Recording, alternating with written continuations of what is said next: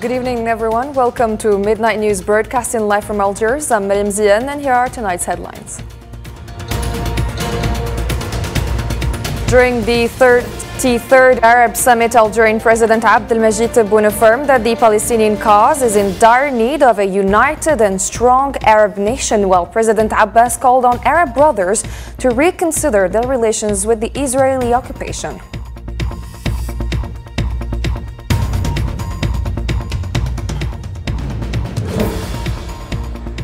Next, Israeli occupation commits 4 massacres in Gaza, killing 39 and injuring 64 in the past 24 hours.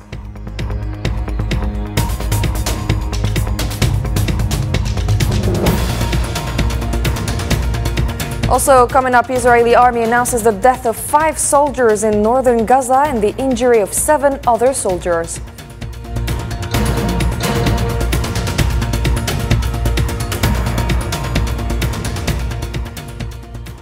And we start with the latest. Algerian President Abdelmajid Tebboune emphasized that the Palestinian issue is more critical than ever for a unified and strong Arab nation to rally behind. Speaking during the 33rd summit of the Arab League held in the Bahraini capital Manama, Tebboune's remarks, delivered by Foreign Minister Ahmed Attaf, reiterated Algeria's steadfast commitment to restoring the central position of the Palestinian cause on the United Nations agenda since joining the Security Council.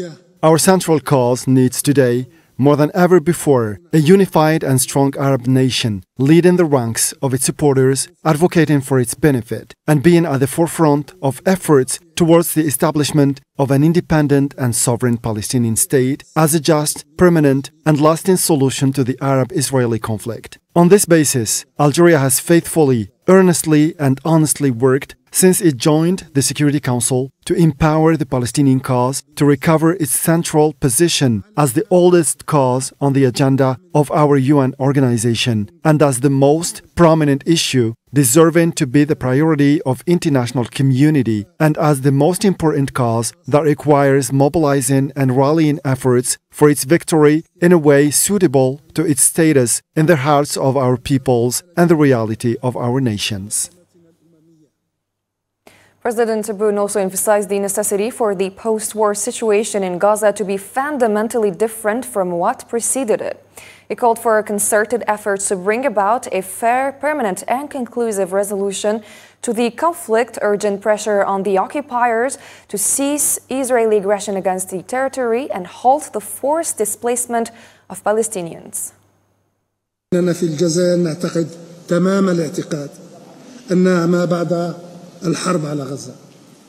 In Algeria, we firmly believe that the post-war in Gaza should be completely different from what preceded it. The post-war in Gaza requires closing ranks, unifying energies, and mobilizing efforts to establish a solution to the conflict based on fair, permanent, and final principles in line with the established references, standards, and legitimacy recognized by the international community. The post-war in Gaza must inevitably lead to the accomplishment of the Palestinian national project, represented by the establishment of an independent and sovereign Palestinian state without any restrictions, conditions, or obstacles.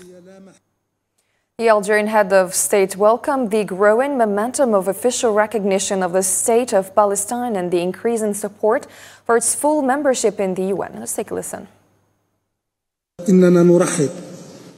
We warmly welcome the increasing momentum of official recognitions of the State of Palestine and the growing support for its full membership in the United Nations. The historic decision recently adopted by the General Assembly of our UN organization reflects in its content and objectives a historical reality. This is the irrefutable reality which the international community has finally recognized in its entirety. The essence of the Palestinian-Israeli conflict lies in undermining the Palestinian national project. The resolution of this conflict can only come through the accomplishment of this project and the expedited establishment of the Palestinian state. We resonate deeply with the essence of this resolution and once again call on the Security Council to reconsider the issue of the State of Palestine's membership to make up for the opportunities it missed and made the entire international community miss to give justice and rights to the Palestinian people. President Tebboune stressed that the multiple and complex crises experienced by Arab countries such as Sudan, Libya and Yemen require a prominent Arab role that contributes to erasing or easing conflicts and warding off the threats and dangers of foreign interference. The situation in brotherly Sudan, in brotherly Libya, in brotherly Yemen, and in the rest of the Arab world, deprived of security and stability, and which also need a prominent Arab role that contributes to extinguishing the fuse of conflict among the people of one nation and ward off the threats and dangers that target them as a result of the increasingly expanding, serious, and fierce foreign interventions. The Algerian president also stressed that the current serious challenges have made the reform of the Arab League an urgent priority to enhance defending common interests and central causes of the Arab world and to restore its position as an influential international actor on the global scene. Let's have a listen. إن نجاعة العمل العربي المشترك The efficiency and effectiveness of joint Arab action in these particular circumstances and the serious challenges that characterize them and which bring it back to the top of their priorities is the issue of reforming the League of Arab States and evaluating its working methods. A reform whose necessity is strengthened, a reform for which demand is increasing, and a reform whose origins have become clear to everyone. Firstly, reform is imperative to make up for the efforts and endeavors we missed in facing the current challenges. Secondly, reform is imperative to unite our ranks and consolidate them more closely in defending our common interests and central causes. Thirdly and finally, reform is imperative to reconsider joint Arab action, restore the health of Arab world, and restore its position as an influential international actor in the course of issues on the global scene. For his part, Palestinian President Mahmoud Abbas called on as he described the Arab brothers and friends to reconsider their relations with the Israeli occupation and condition their continuation with the end of the war against the Palestinian people, their land and their sanctities, as well as returning to the peace process and international legitimacy. In his speech before the 33rd Arab Summit held in the Bahraini capital, Manama, President Abbas indicated that the Palestinian government did not receive the financial support it expected from international and regional partners, stressing the need to activate the Arab safety network to enhance the steadfastness of the Palestinian people and enable the government to carry out its duties. Even though this government has been warmly welcomed by the world, no financial aid was provided to it, as we expected. Israel continues to withhold our funds, which really puts us in a very difficult situation.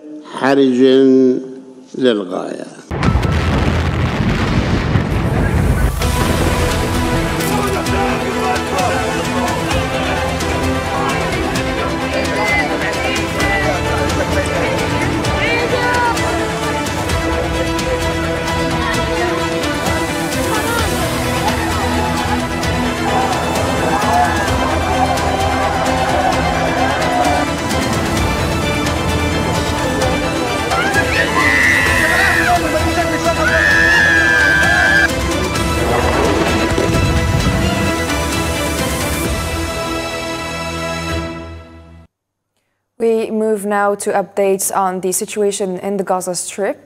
The Palestinian Ministry of Health in Gaza announced that the Israeli occupation committed 4 massacres against families in the Gaza Strip, killing 39 people and injuring 64. The Ministry of Health revealed in a statement on Thursday that the death toll of the Zionist aggression on the Gaza Strip had risen to 35,272 martyrs since the 7th of last October.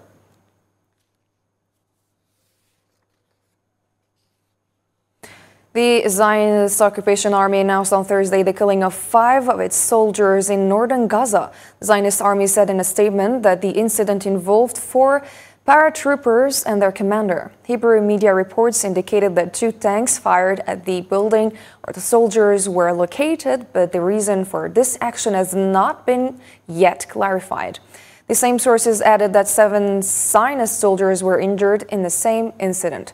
It's also worth noting that earlier the Al-Qassam brigades, the military wing of Hamas, announced the killing of 12 Israeli soldiers in a complex operation in the Jabalia refugee camp in northern Gaza.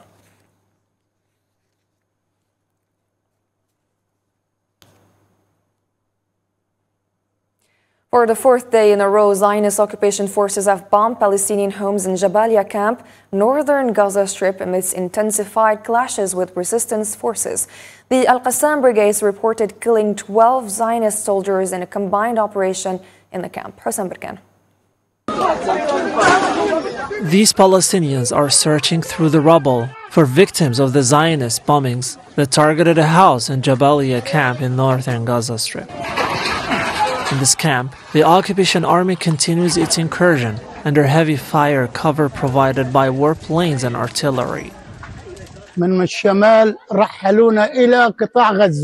They deported us from the north to the Gaza Strip. Here we are thrown on the streets. They destroyed our houses on our heads. They killed 4 children. They were martyred, among them a doctor and a head of department. My 4 older children died. They were martyred. Our homes were destroyed. They shook us and they threw us on the streets. Who is looking for us? Which organization? Which area and which government? Let them see that we are thrown on the streets with our children and little ones who don't have milk and want food. Where from?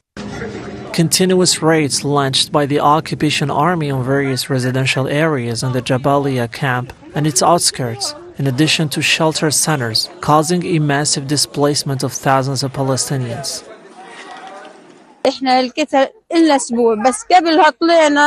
Fighting has been on for a week, but we left before. The Jews brought down our houses. It's been 4 months we are on the streets. We went back to find we don't have houses. We were staying in tents. They came back to us and displaced us. Here, we thank those who welcomed us, but we're under the ruins, as you can see. There is no shelter, no housing, no toilets, no clothes to our children. We left with nothing. Weeks after the occupation announced the completion of its mission in the areas of northern Gaza Strip, the Palestinian resistance has brought the confrontation back to its starting point. They have announced a series of operations targeting occupation forces attempting to penetrate the Jabalia area, an area that witnessed violent confrontations at the beginning of the aggression.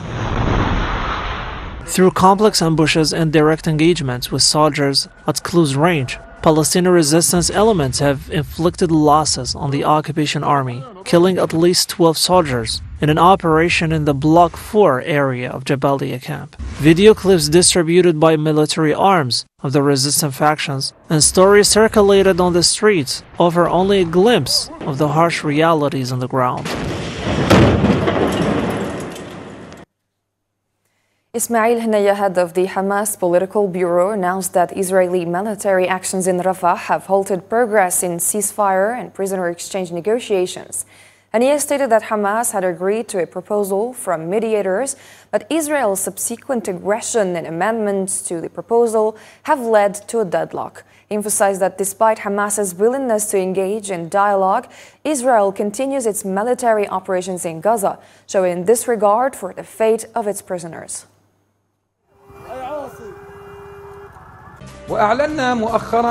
We recently announced our agreement to the proposal presented to us by brothers in Egypt and Qatar, which was known to the American administration and followed up on. But the occupation responded to this proposal by occupying and controlling the Rafah crossing and actually starting the aggression in the Rafah area and entering the Jabalia camp and the Zaytun neighborhood in Gaza City. And they made amendments to the proposal and put the negotiations at an impasse.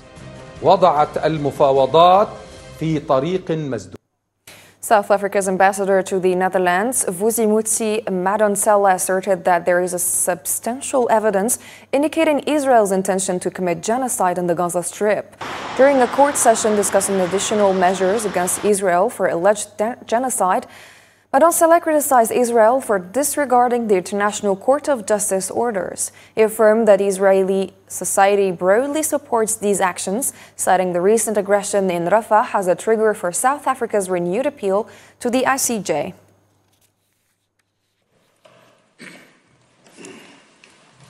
It is an honor. When we last appeared before this court to halt this genocidal process, to preserve Palestine and its people. Instead, Israel's genocide has continued apace and has just reached a new and horrific stage. Israel has sought to hide its crimes through the weaponization of international humanitarian law. It pretends that the civilians it ruthlessly kills through its 2,000-pound bombs, through its targeted airstrikes, through its artificial intelligence systems, through its executions, are human shields. This whitewashing of Israel's genocide misses the key and fundamental element, that of the massive and still mounting evidence of Israel's genocidal intent. In the same context, the South African delegation also confirmed before the court that Israel's goal of erasing Gaza from the map is about to be achieved, stressing that the occupation is blatantly violating the measures imposed by the International Court of Justice. Let's take a listen. The key point today is that Israel's declared aim of wiping Gaza from the map is about to be realized. Further, evidence of appalling crimes and atrocities is literally being destroyed and bulldozed, in effect wiping the slate clean for those who've committed these crimes and making a mockery of justice. By these actions, Israel's genocide of Palestinians continues through military attacks and man-made starvation, and while mocking this court's provisional measures of protecting the rights of Palestinians under the Genocide Convention.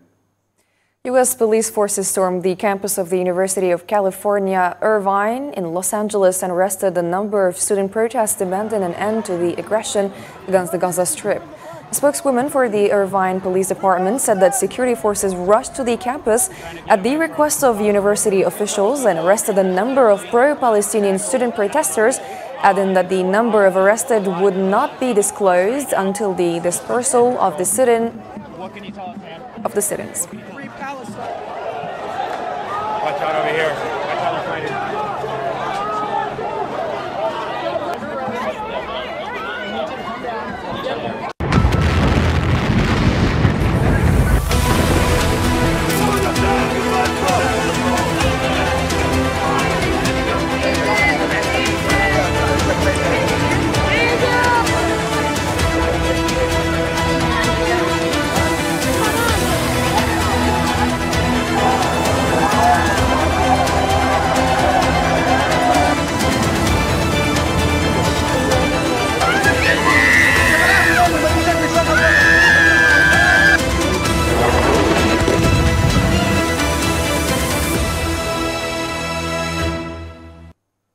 On Thursday, Algerian Foreign Minister Ahmed Attaf held bilateral talks with the Prime Minister of the Lebanese caretaker government, Najib Mikati, on the sidelines of his participation as a representative of President Tebboune in the Arab Summit in Manama. A statement by the Algerian Foreign Ministry explained that the two parties discussed during their talks many files related to economic cooperation relations between Algeria and Lebanon and ways to strengthen them to broader horizons that respond to the aspirations of the two peoples.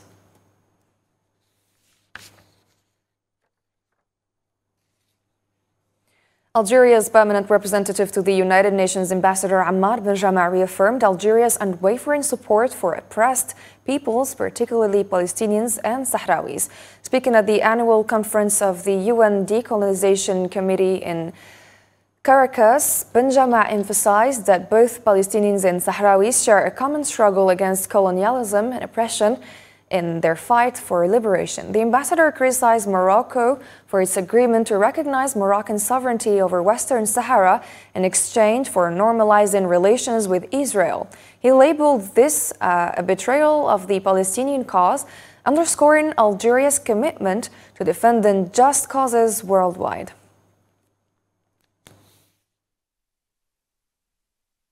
We have already sworn that Algeria will work with determination to fulfill its well-known and recognized role as a spokesman for oppressed peoples and the voiceless. We came here to this international conference on decolonization to demand, once again, the right to self-determination for the people of Western Sahara. Let it also be clear that the Algerian delegation will continue to work tirelessly and relentlessly to defend the rights of the Palestinian people to self-determination. This is Algeria's duty and honor within the framework of the United Nations group. The representative of the Polisario Front at the United Nations and coordinator with MINURSO, Sidi Mohamed Ammar, said that the expansionist policy of the Moroccan occupation threatens peace and security in the region and beyond and impedes the end of colonialism in Western Sahara. The representative of the Polisario Front stressed in a speech to the participants in the regional seminar for the Caribbean, stressed that the only option for the Sahrawi issue is to defend the principles of international law.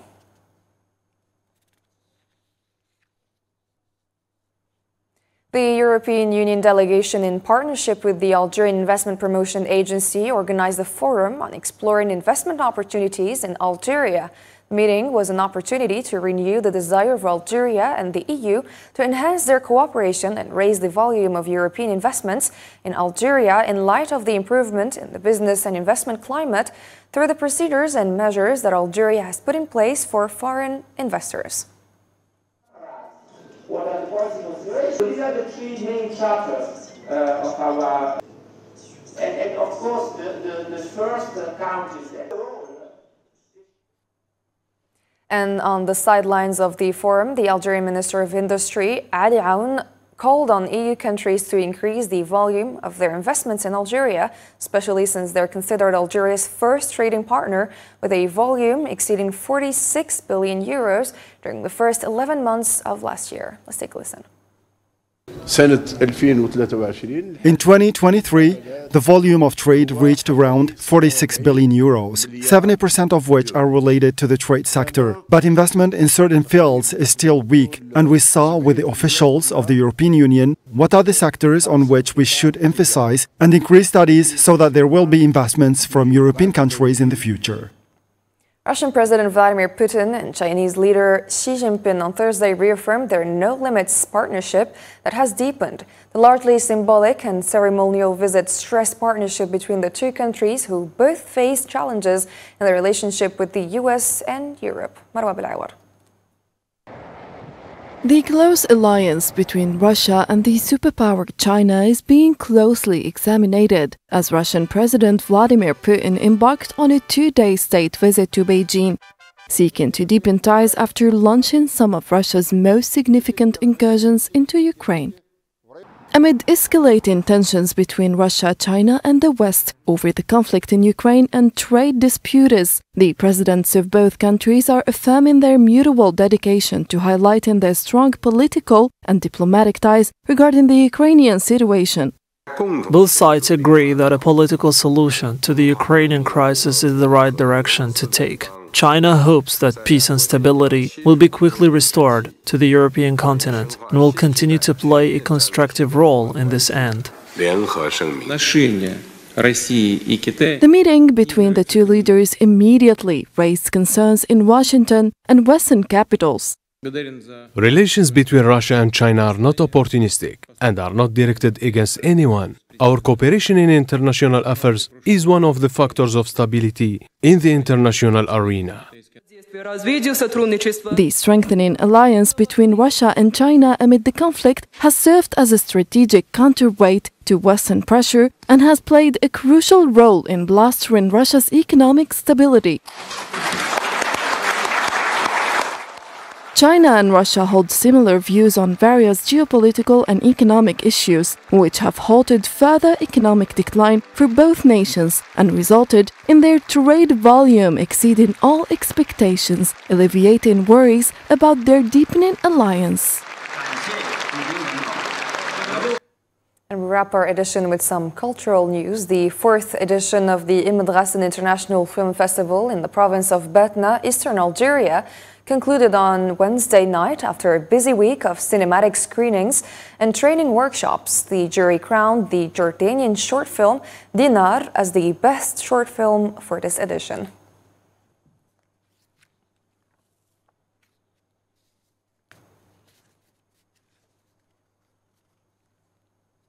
And that's a wrap for tonight's edition. Thank you for watching. If you missed any part of our edition, you can check it on our social media platforms. Thank you for now and see you tomorrow.